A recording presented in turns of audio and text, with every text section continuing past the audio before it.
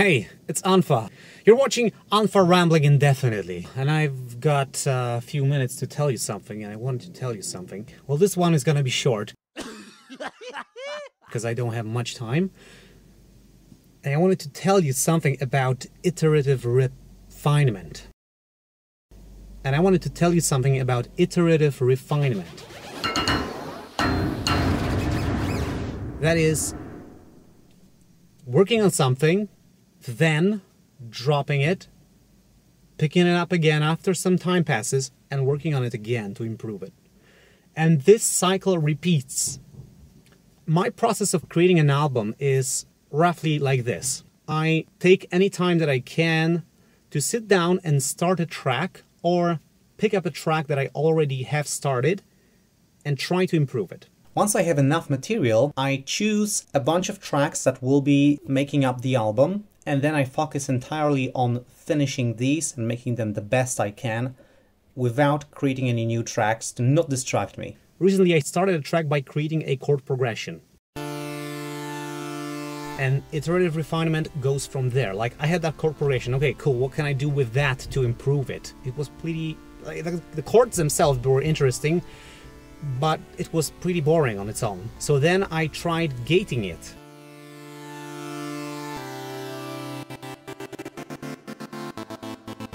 I added another track that would play notes, that would be driving a sidechain gate, that would then cut the chords on and off to play only when the gate instrument was playing. So that way I added rhythm to the chords without cutting all my chord notes and messing that up. I just added another track that would drive the rhythm into my chords. So that was refining that idea.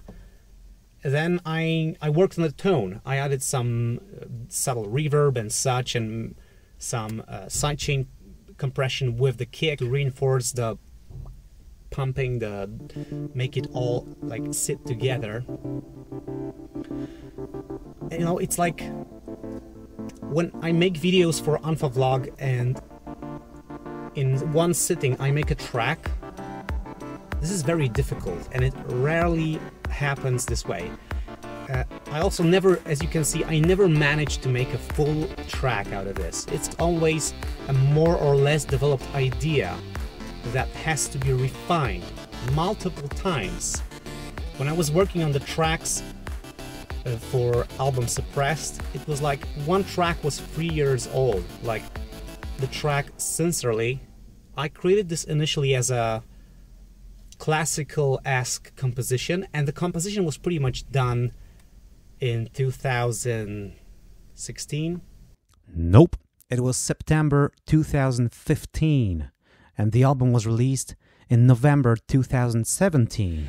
But the sound design was never on par with that, and I didn't want to release it because it wasn't ready. I had to go through multiple iterations of trying to make the drums sound good, because I then added drums and an electronic bass sound to that. Once I had the classical polyphonic composition going on, I wanted to then reinforce that with elements of electronic dance music to make it like contemporary and old school at the same time, by taking the things that I love about these different types of music and bringing them together. I wanted to mash together classical and EDM with this track. And it really took me a lot of effort, and many times I sat down, I spent 2 hours with this track, and I still wasn't happy with the drums. I still wasn't happy with how it all flows. It felt a bit cut off hard at different places. And I needed to work on the transitions, to sometimes maybe use some automation to slowly fade something out with a filter or a reverb taking over. Different things, like it's all iterations. You can't do this all in one sitting. Okay, I hear you. Yes, you can do it in one sitting, but it's not going to be good enough to be released and really be admired. You know, you need to put some more work into that.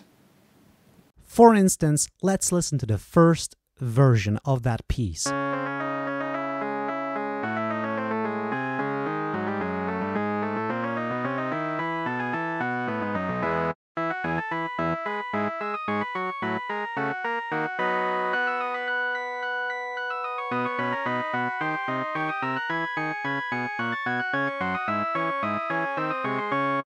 Now the second one.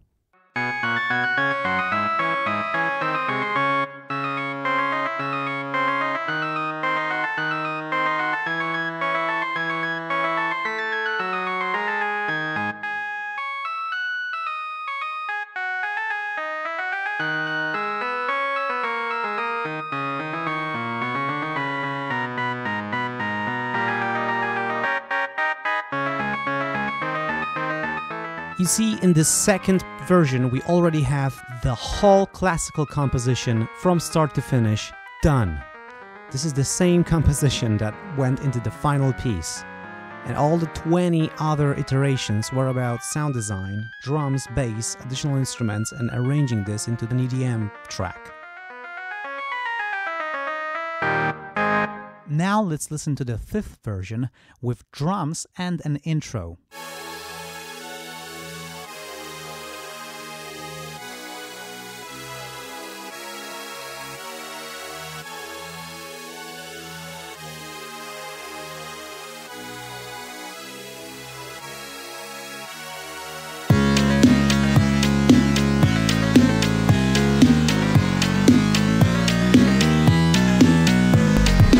These drums don't sound super good. Like, they are pretty okay, but not good enough. And I've been searching further and further, trying to make them sound different.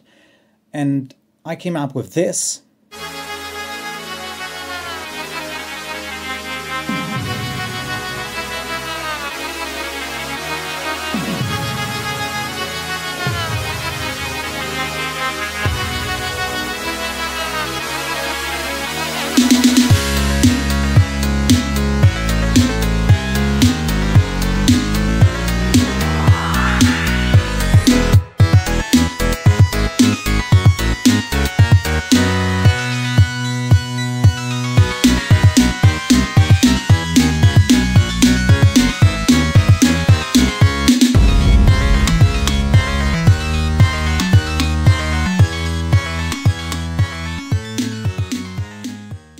A pretty cool thing that happened with these drums is that I made the snare sound so that you can actually model the rim shot. You know, basically listen to the snare on normal pitch. Okay, and then when it's played high, you see at this pitch and octave lower, actually 2 octaves lower and something. Yeah, like we don't have the low frequency body of the drum apparent at this pitch, and it really sounds like a rim shot. It's amazing. And in the final version, it sounds like this.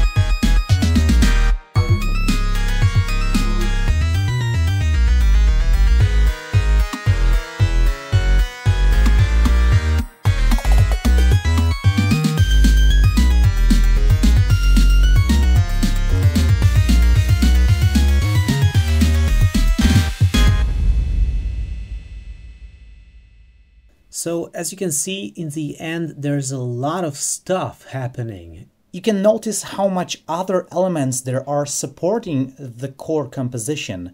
It's not just the first main line in drums and bass, it's many different sounds.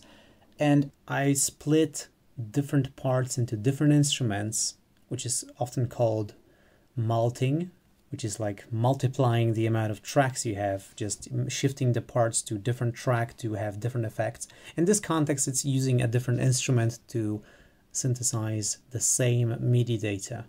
And as you return to your projects over and over, you discover, hey, I could have a small sound here and that would feel amazing.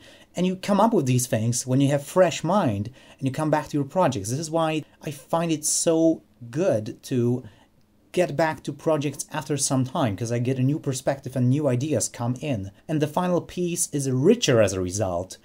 It's not only my creation when I was on one day sitting for the whole evening and making it. It is me throughout some time frame. This piece is me throughout a few years, developing in composition, learning about classical music and getting inspired to make this baroque-like composition, and then developing skills to synthesize the drums, the basses, to develop the mix to make it really sound cool and makes you want to just get down.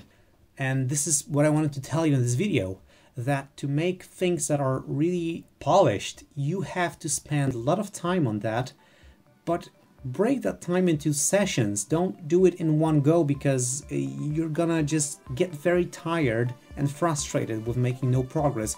Give yourself a rest and come back later. You might have new ideas that you hadn't had before, and it might make the music better. I think that many people who are starting out, they think that the pros, or the people who have decades of experience, they just sit down and make dope tracks just like that. And they make no mistakes, they don't have to take any steps back. I don't think that's true. I'm making electronic music for like 12 years right now. And it's like I'm sitting down, I'm drawing some ideas, chords, rhythms, drums, sound design.